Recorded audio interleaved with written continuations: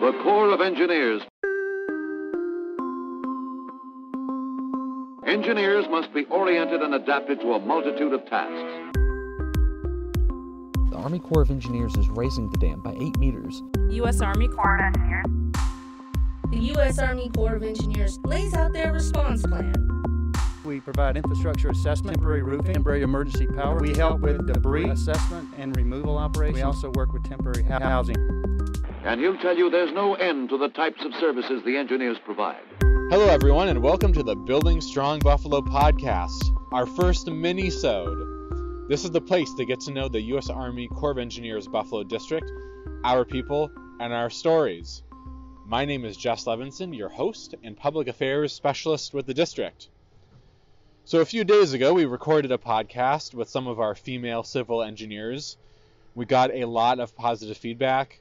I had a lot of fun having that discussion.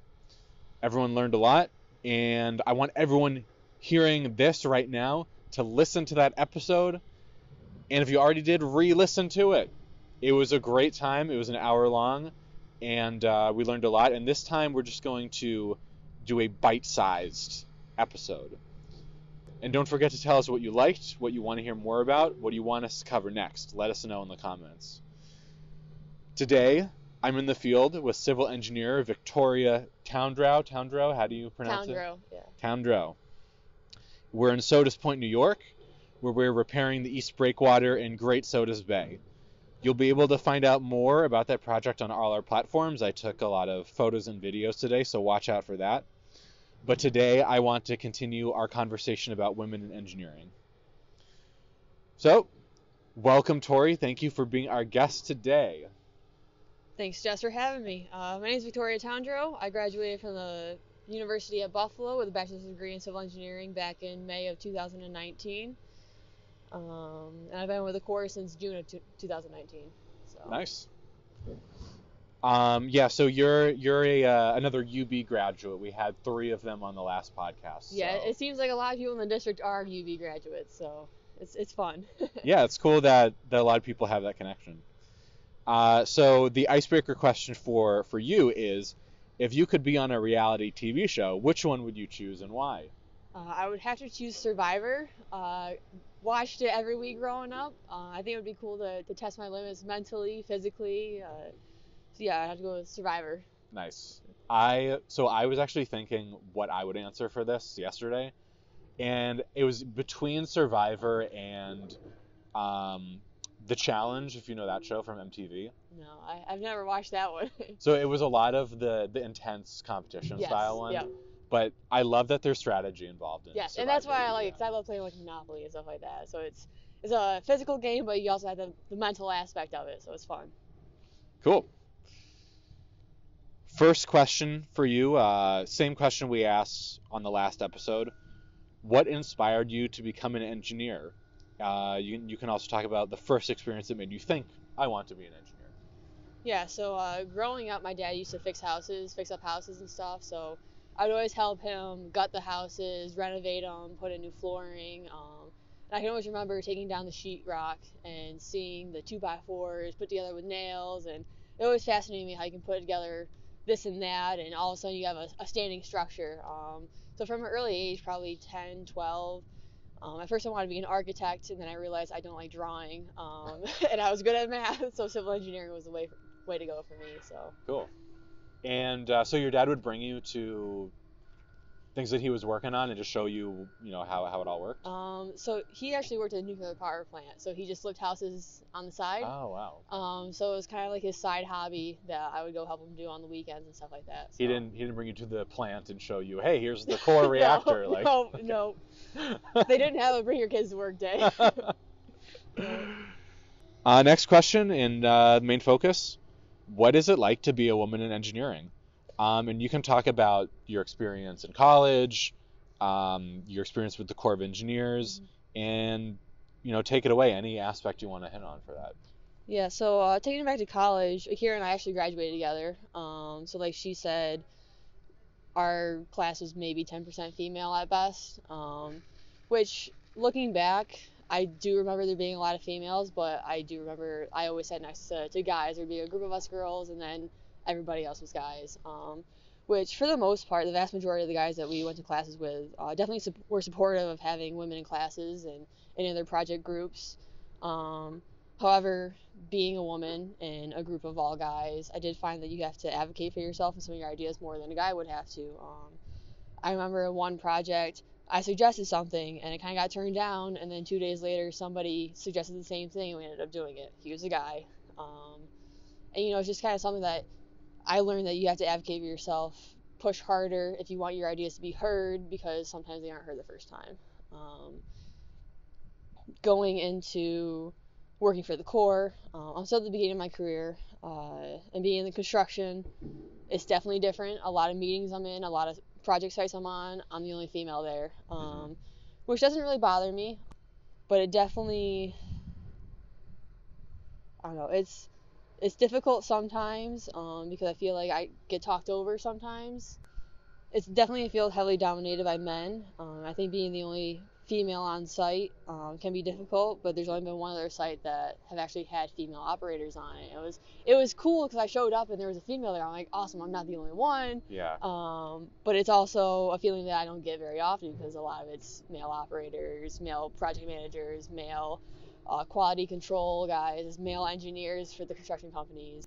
Like in our own office, we have 4 females in the office, which is super nice. But outside of the office, I don't really get that female to female interaction. It's a lot of me dealing with guys and talking to guys and stuff like that. So. And is part of that because you work in the field quite often, and from what we heard on the last episode, especially being out in the field, yeah, it's skewed towards males. Yeah, most of my job is being out on project sites basically all summer long, 5 days a week. Once we get into December like we are now, I'm still out in the field about 3 days a week, checking up on projects depending on how close they are. So you definitely, in the office, walking around, there's definitely a lot more females. It doesn't seem to be a vast majority being male, but on the project sites, I notice that I'm the only female out there, and it goes back to college. Sometimes in meetings I have to advocate my ideas more if I have a certain idea. And once you do advocate for yourself, do you feel like you're heard? Yeah, definitely. And I do find that even being out on site, if one of the guys comes out here, they kind of listen to him right away. And so going onto a new site, I feel like I have to kind of warm the construction workers up to me to a certain extent, to let them know that I do know what I'm talking about. But for the most part, I've been very fortunate. All the guys that I work with out on the sites have been great to work with. I haven't experienced any sexism.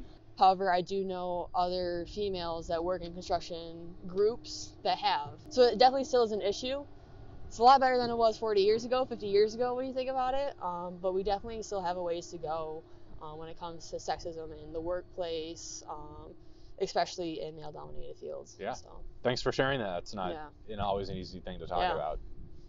So how has the Corps done a good job helping you, just in general in your role and career, maybe specifically with these kinds of things that we're talking about now? Are there challenges that you've had to overcome? You know, what's that situation like? I've only been with the Corps for 1.5 years, and I really haven't faced any major challenges when it comes to being a woman in the workplace.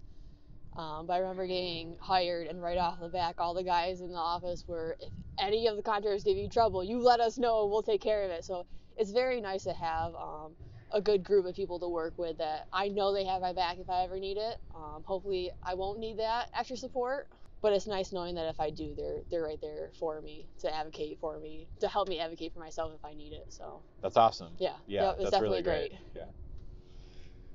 And then just doing a bit of research about you before the podcast, I saw that you played soccer and you played lacrosse as well, and that was throughout like high school and college, right? Yeah.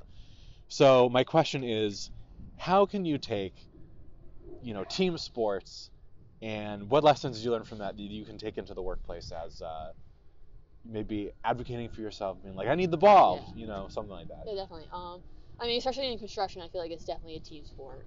You have to work with the contractor, you have to work with project management, you have to work with our office. So there's a lot of teamwork that goes into constructing your project, making sure that it's done properly, done on time, within budget.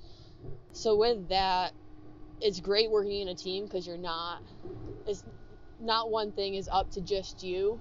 But yeah, it's nice to be in a team, and it's definitely a team-oriented career. The job sites are always team-oriented. Okay, so lastly, Tori, is there anything you want to add before we do the outro? I think I mentioned it earlier, is that things are getting better than they were 20 years ago. I mean, before I was born. I'm not that old. But yeah, it's definitely getting better because you watch some of these movies about female engineers in like the 60s and 70s and how they were treated. And it's definitely better now than it is depicted in the movies, and I'm sure the movies only cover half of it.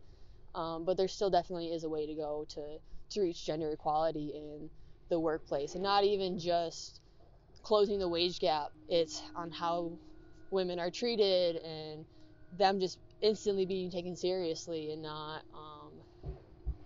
assuming because they're a woman that they're not as smart as a male engineer. All right, Tori, thank you so much for being on the Building Strong Buffalo podcast first minisode and for sharing yourself with the world.